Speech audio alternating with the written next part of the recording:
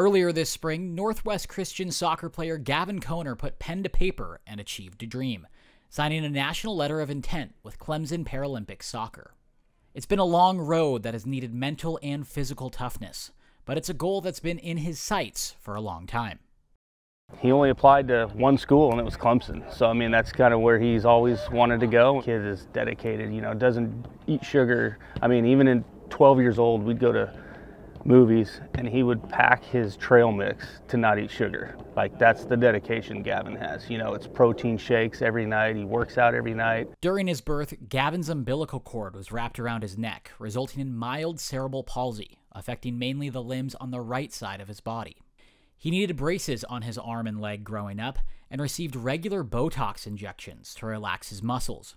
The family went to Germany for a stem cell procedure, and Gavin eventually received a reconstructive leg surgery in 2014. In between trips to the doctor, the son of a coach found a home on the soccer pitch. It was hard at times, but during sports, that's like where I felt like I could be myself. And that's where I really excelled, I felt like. While in the process of Gavin's procedure, the family met a Paralympian skier and decided to look into Team USA soccer for their son. They lined up a tryout, and the rest is history. He ended up being one of the youngest players to ever qualify for the Paralympic soccer team. So that's kind of what I think got him confident and got him going in terms of where he can go, what he can do, and giving him a vision, especially with Clemson now and his goals beyond that. As a 15-year-old, Gavin started training internationally with players a decade older than him. It helped his game and gave him a new perspective. So he was away from us as parents, sending a 15-year-old across the world to a room with 25-year-olds, I think was a big step in trust for us. But I think what it did is it opened him up in terms of being around other people, especially older kids with cerebral palsy, and seeing how they deal with it. And I think coming back from that really boosted his confidence to be proud of who he is and what he is. Brought a sense of comfort knowing that people are going through the same thing, so we could relate with a lot of stuff throughout our lives, and oh, you did this, so do I. I don't really have any other friends here that could relate with me about that stuff, so it was really nice having them in my life now.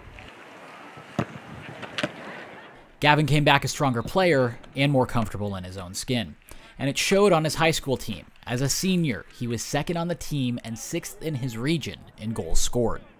He's always done everything we've asked him, and we don't even, it's way back here. It's not even second thought the way he plays. He plays just like every other person that we have. With his high school career behind him, Gavin now looks ahead to his future with Clemson, a program he's very familiar with. When I had a training camp there with the U.S. Paralympic team, they gave me a tour of the campus, the whole team, and that's when I really was that's where I want to go. The Clemson Paralympic soccer team is partnered with Team USA. The two organizations are in constant communication, and Gavin is looking forward to representing his school and potentially his country in the years to come. I'm just trying to be a full member of the team as soon as possible, whether that be World Cup or Pan Am Games or anything. I want to be a part of the team for sure. I hope he has that opportunity to play for the U.S. I mean, that's such a cool opportunity for him and even for us, just to say that we had a kid that played for the national team, and he's just a cool kid that gets that opportunity, and it couldn't happen to a better kid for that. And he wants to represent and inspire those who are on the same path he was as a child. I just want to show them you could do what you want to do if you really put your mind to it. Set your goals and go try to achieve them as much as you can.